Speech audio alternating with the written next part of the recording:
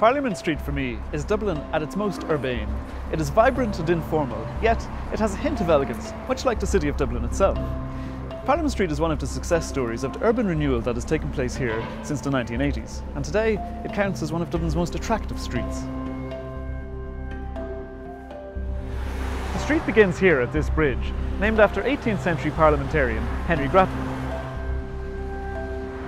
An earlier bridge on this site was built by the gifted engineer George Semple in 1755. The bridge was rebuilt in 1872 when two distinctive projected walkways were added, featuring these charming seahorse lamp standards.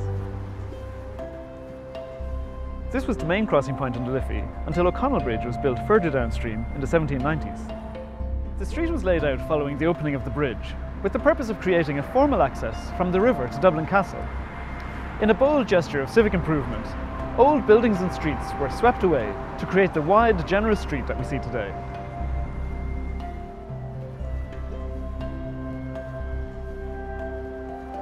A much-loved landmark on Parliament Street is the Sunlight Chambers, whose distinctive Italian-style facade contains a frieze telling the history of soap making.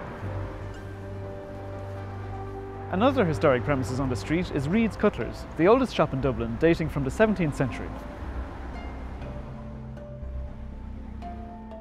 The focal point of the street is City Hall.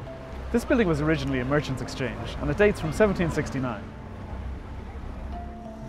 A 28-year-old architect named Thomas Cooley won the competition to design the building, and the resulting building brought the neoclassical style to Dublin.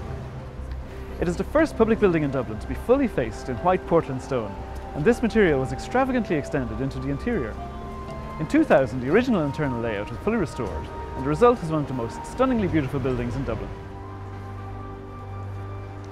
Varied and interesting architecture, a fascinating mix of shops, bars and cafés, a view of the river at one end, magnificent public building at the other, all help to make Parliament Street an exceptional urban experience.